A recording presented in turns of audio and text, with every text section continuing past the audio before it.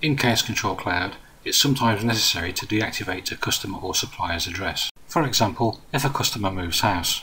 In cases like this, we recommend deactivating the address rather than deleting it so that an audit trail of historic sales orders is maintained. Another advantage of deactivating rather than deleting is that the address can be reactivated at a later date. To deactivate an address, we first need to green select it. We can then use the Grid Actions menu and select Toggle Inactive Status. This will mark the address as inactive and it will no longer be visible in the addresses list.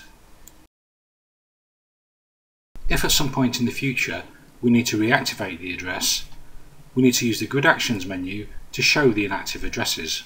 We do this by selecting Toggle Show Inactive.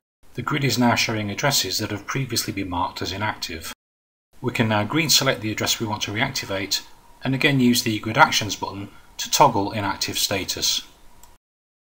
We confirm in the pop-up and the address will be reactivated. The procedure for deactivating and reactivating contacts against addresses is exactly the same, again using the Grid Actions button. Thanks for watching.